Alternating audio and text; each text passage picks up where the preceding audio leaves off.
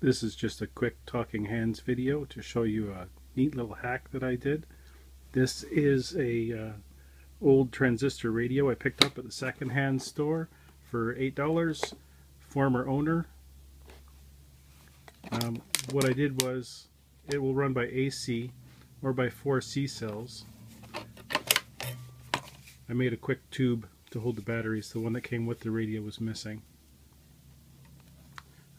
I just soldered a old iPhone charger cable to the positive on the switch and a negative to the chassis, and now the radio will run just fine using a 5 volt source instead of the 6 volts that you get from the batteries.